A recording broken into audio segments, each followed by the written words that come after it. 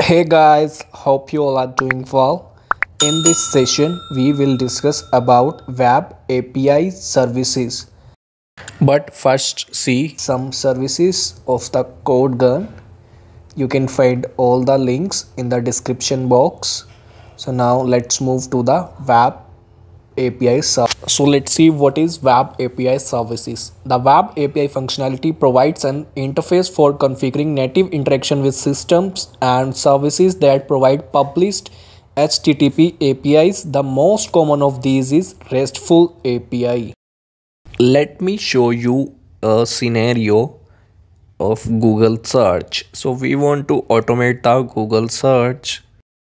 So for this we have to launch the Chrome browser and navigate to the google.com URL, and then we have to write the text in this search box and hit enter, or we can click on the Google search button also.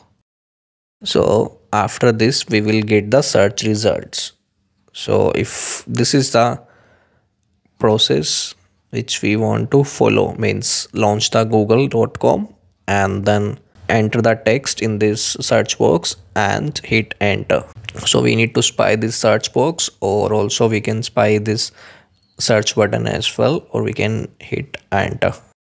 Now have a look on this URL. It contains https www.google.com/q is equal to COVID plus 19. So this Q is for query and it is equal to COVID plus 19, means which we searched, the text which we searched, like COVID space 19. So it is using plus sign for a space. So if we increase the space, we can see the lot of plus sign.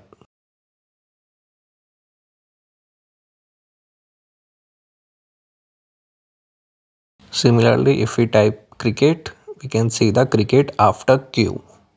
Q is equal to cricket. So now let me copy this and paste it here. So let's say we want to search for COVID space 19. So we will use this URL.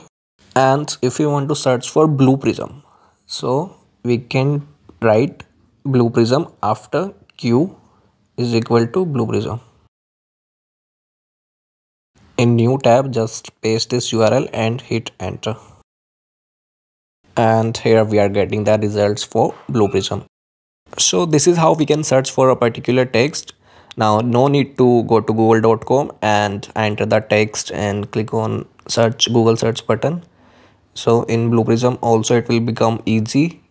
Just we need this URL and we can append the text which we want to search, and no need to spy the that search box or that google.com button. So similarly we can get these search results as output as well with the help. Similarly, in Web API services, we can exchange the information with applications without interacting with their user interface. We can directly get the information and no need to spy the applications. So this is the use of the Web API services in Blue Prism. We can directly communicate with the applications without automating them. Let's understand what is an API. API is an interface that allows you to build on the data and functionality of another application, while a web services is a network-based resource that fulfills a specific task.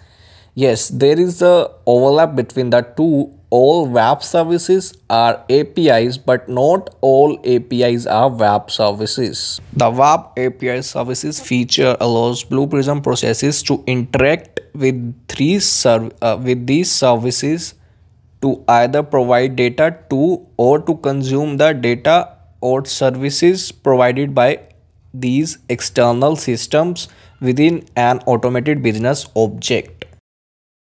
So in system tab, you can see this feature Web API services under object. We can add new services, we can add it existing services, and we can delete the existing services as well. So the feature provided natively by the Web API functionality allows the most common services to be automated by Blue Prism, and these capabilities can be extended using code stages to cater for bespoke or complex data structure and authentication mechanism. Web API configuration tool has been designed to be as flexible as possible to ensure that complex API calls can be configured. Let me show you the Web API configuration tool. Let's go to System tab and click on Add Services. You can see this is the Web API configuration tool. Web API definitions are created in the System tab of the Blue Prism. So here we can create the Web API definition, means a Web API service. So we can see it contains, here is the actions, and we can create new actions as well. You can see this add action button, and each action contains parameters, request, headers and response. So this is our three actions: new action 1 and new action 2, and each action has similar properties: parameters, request and response. We will use all these in upcoming videos. So also we can add a common header which will be common in all the actions. Similarly, common parameters, common authentication and common code. So these all will be common in all the actions. But if we want any private code or private parameter, so we will create that parameter or header in the action itself. Web API definitions are created in the Blue Prism System tab, and each definition can contain multiple actions, and each one typically representing an endpoint within an API. The action defines how an HTTP request is made and determines how the HTTP response is translated into output parameters. Once an API definition has been configured, the associated action can be used in objects to enable process developers to use interaction with third-party services as part of an automation. This is our Web API configuration tool. You can see it contains the definition of a API service. And to create a Web API definition, we need all these details: basic settings, actions, HTTP headers and all.